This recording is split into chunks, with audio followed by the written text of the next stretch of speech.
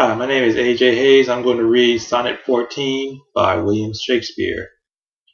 Not from the stars do I my judgment pluck, and yet methinks I have astronomy, but not to tell of good or evil luck, of plagues, of dearths, or seasons' quality.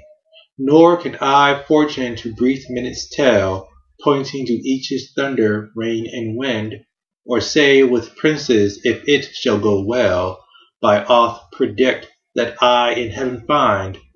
But from thine eyes my knowledge I derive, and constant stars in them I read such art, as truth and beauty shall together thrive, if from thyself to store thou wouldst convert.